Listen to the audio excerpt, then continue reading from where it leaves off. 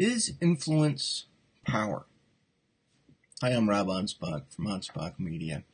And lately we've been hearing this term, be an influencer. Go out there and influence people. And you got all these people on Instagram, social media, or Facebook and LinkedIn. They've picked up this term, influencer. And they have all these followers. And to me, it's like an episode of Star Trek where you got the Borg, and I'm going to get all geeky here, but if you remember the Borg, their whole phrase is, we are the Borg. Your biological, technological distinctness will be added to our own. Resistance is futile. Now, I kind of paraphrase that because it's actually a little longer.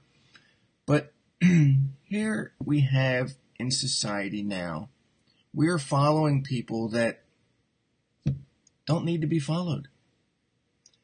We actually need to be looking at people like ourselves who have our personality, who share our love of religion or law or, whatever it is.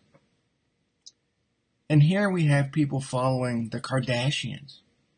Well, if you're a Star Trek fan, the Kardashians are bad people. Yep. Okay, spelled a little differently, and they look a little differently. But honestly, it's the same thing. Look at who you are following. Resistance is not futile. You can become, honestly, your own influencer if you take the time to read books, to educate yourself. And if you really don't like what people are saying or putting out there, you can block them from your feed. But you have to control the messages that are coming to you. And it's hard because we are bombarded in all directions. The media tells us who to follow. Your friends tell you who to follow. So you're thinking, I can't resist anymore. I have to surrender. I have to follow these people. No, you don't. You don't. Influence is not power. Your resistance of following these influencers is your ultimate power. You have to become not a sheep, not a follower. You have to become your own person and develop your own content, develop your own style, develop who you want to be.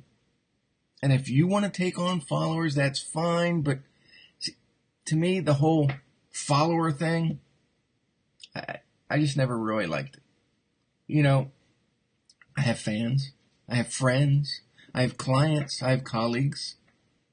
I have people who read my books. I have people that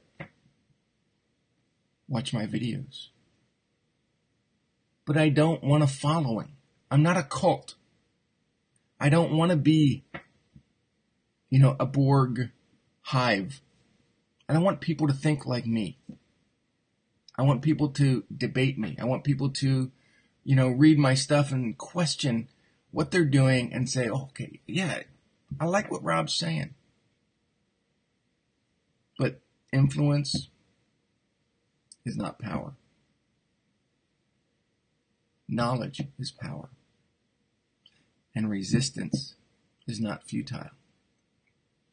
Hey, this is Rob Anspach.